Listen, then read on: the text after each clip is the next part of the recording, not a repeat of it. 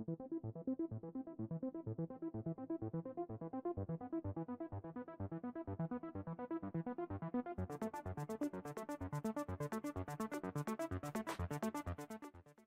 everyone, welcome back to the range. My name is Matt, also known as the King of Armor Destruction, and I think we have the absolute upper tier of personal worn body armor protection that we are going to demo today, at least in theory. This is from our friends over at Adept. In full transparency, Jake sent us a pair of these plates to demo with no strings attached. Now, you are probably looking at the second camera, looking at the weight of this thing. These are the Colossus Heavy Ultra AP rated. They weigh 9 pounds 4 ounces, or 4.19 kilograms for those across the pond. They are approximately 1.488 inches thick, or again, for those across the pond, 37.8 millimeters. They are multi-curve. You can see those sexy curves right there. You also note that there is no label on the back, so these are considered a prototype, and Jake was nice enough to ask us to perform this test on these panels. If you're wondering what threat we're gonna shoot at these very thick and heavy boys, we're gonna shoot our 50 BMG, and not just M33 ball, but M2 armor piercing. And what's the distance gonna be? 25 yards. That's gonna be insane. Typically in the past, when I've done any demos of 50 BMG, I've gone out to approximately 200 yards.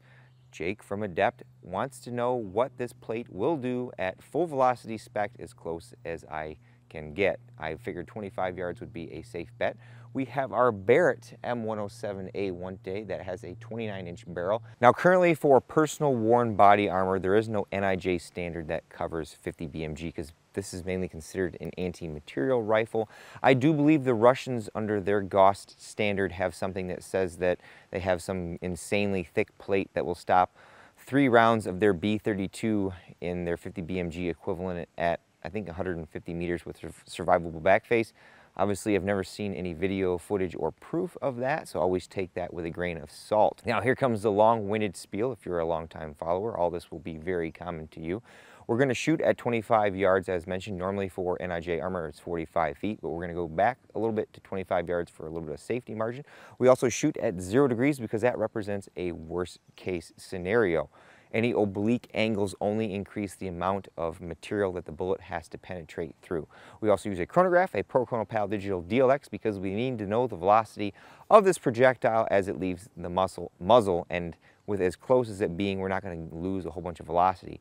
If this actually penetrates on the first round, I have the second plate and a lower charge round to simulate some additional range. We also use a giant clay briefcase filled with Roma Plastilina #1 clay that acts as our compressible media to put the body armor up against. Now, again, in the past, when I've tested 50 BMG, we have stopped it at 200 yards, the M33 ball, with a standard level 4 plate, but the back face is like this big, and then it's a huge indent in the clay. I can't keep the clay up to the official NIJ temperature out here, so we're just going to see a representation of back face, and ideally this test, if it goes well, that back face should be under 44 millimeters. This plate does employ a ceramic strike face that does extend edge to edge. However, Adept has asked me not to do a drop test that we normally do under our NIJ preconditioning test. That's normally where I have a little rig and I drop the plate on its face 2 times. We have not done that with this particular plate. Finally, we have a giant spreadsheet that we put here at the beginning that we kind of foreshadow all the threats that we're going to shoot at this plate. We fill out the velocities and penetrations, and we do a teardown at the end because we're always interested to see what kind of materials make up these panels. I also want to remind everyone that I am not an NIJ lab, so if you see me stop a threat or a threat penetrates over here, you should always defer to the manufacturer to produce accredited lab results for definite answers. On the flip side, if you're the manufacturer and you see me do something insane like this, you should send it off to an accredited lab and have that threat tested. All right, we're set up and ready to take our first and hopefully maybe only shot at this. We've got our M2 AP that has a very large and hardened steel penetrating tip, or core I should say. It's the exact same core that the API and the APIT uses. We've got the Barrett M107A1, like I said, 29-inch barrel. We have a Rex Silentium MG50 coming for this at some point. Got the adjustable bag rider on here for dialing in some precise shots. This is a favorite part of everyone's. Yeah. So this should be center of mass.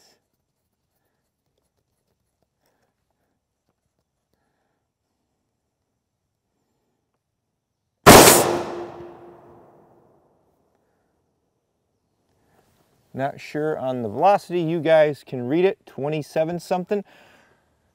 Our plate is knocked down. Let's go see what we did.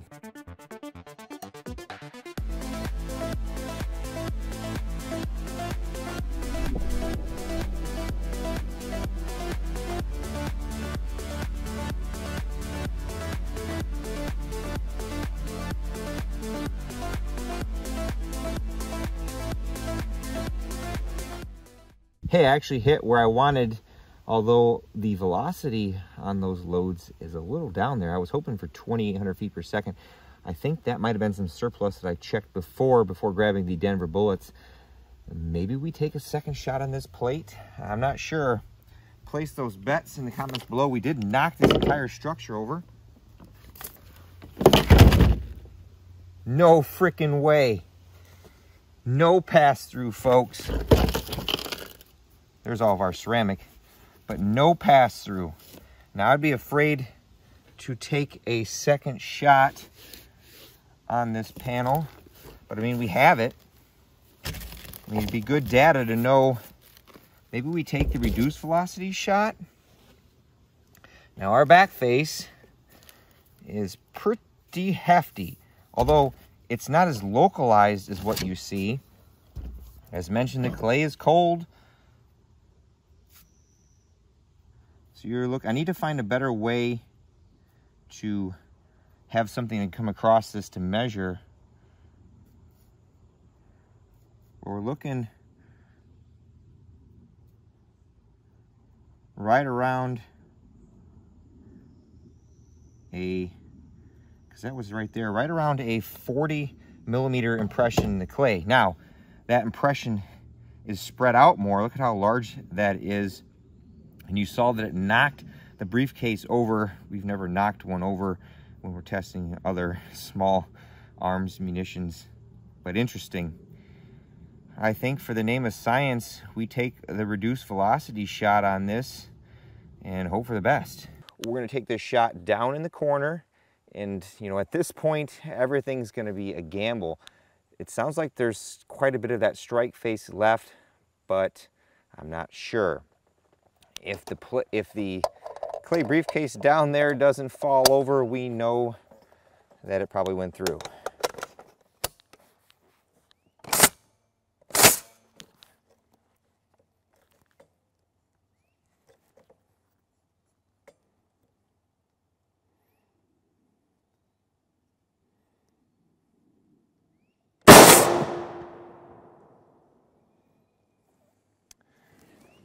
I think it went through.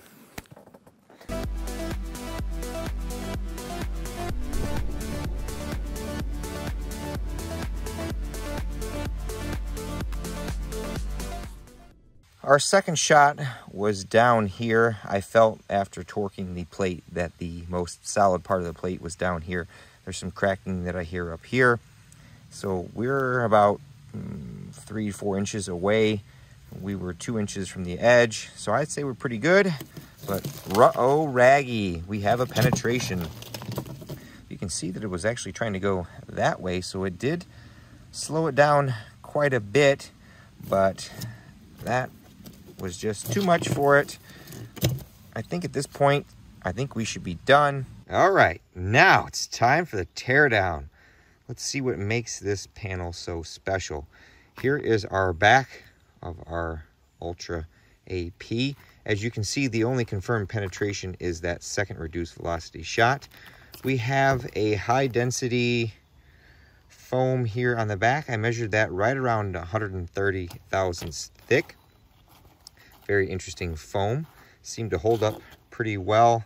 I like that they're using whatever adhesive this is because it was very hard to get off. Here is our backer, 680 thousandths. It is pressed very, very well.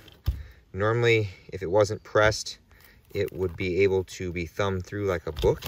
And considering how much energy 50 BMG has, normally on some of our other plates, when you start stopping threats in 30 caliber, you delaminate these layers.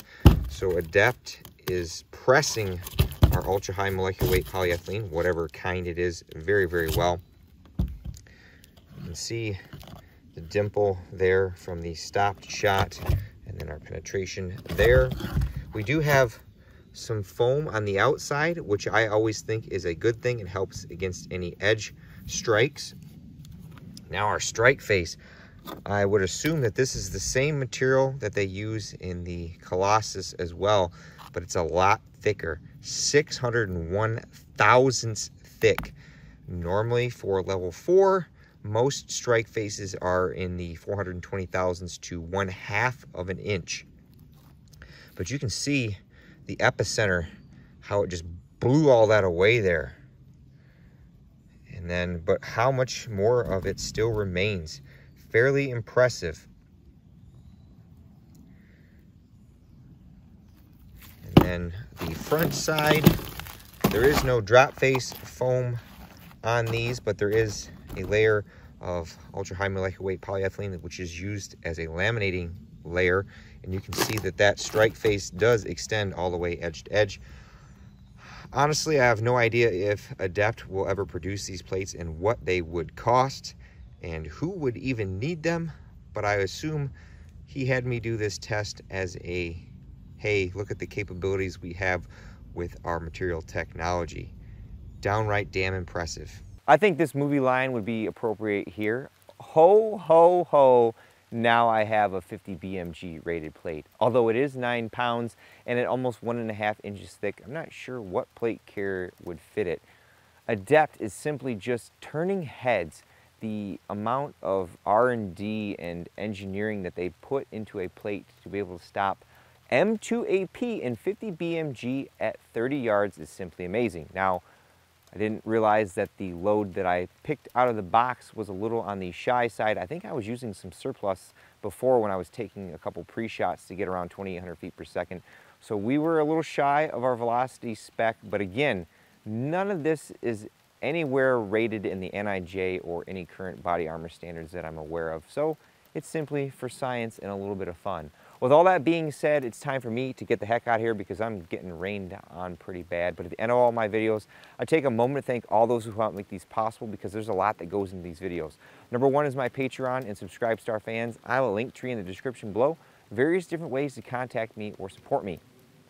I don't think Adept is going to produce these plates. It's just more of a show of their R&D and engineering capability. But if you're looking at picking up their Colossus or the Thunder plate that I tested before, I have a discount code. It saves you, I think, 5% off your order, and it kicks back, I think, 5% to me.